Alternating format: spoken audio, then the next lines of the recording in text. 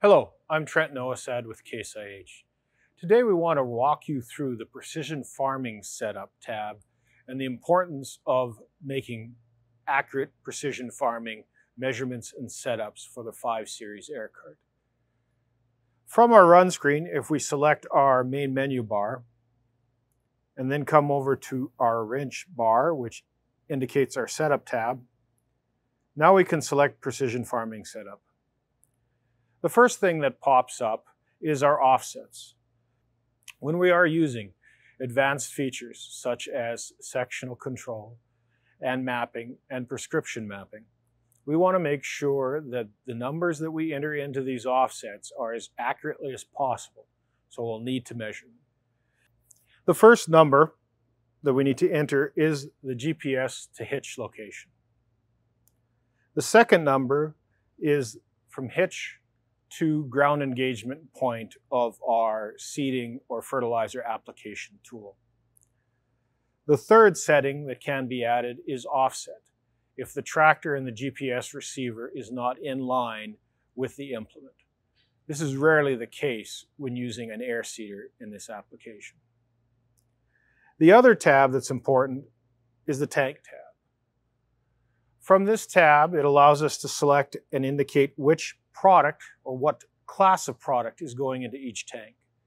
This will make setting up the work condition easier in the display. We'll leave that as seeded. The last thing we can set in the ECU is product latency. The first one is product delay. This is what I term as internal product delay. It is basically the time it takes for this selected product that we have, in this case tank 1, to go from when the meter starts turning till where it exits into the ground. And it is that physical time measured in seconds. This is a very important thing to measure to get right for latencies when setting sectional control. The other options that we have in here are the ability to select added seconds to fine-tune section on and off timing. I will just indicate a time in here.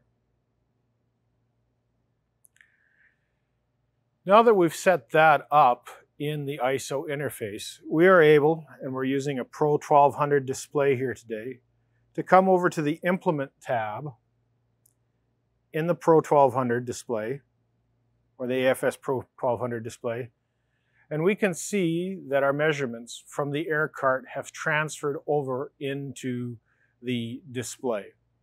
It is very important that you always input latencies and measurements into the display, those that the display asks for, before adding any in to this section of the AFS Pro 1200.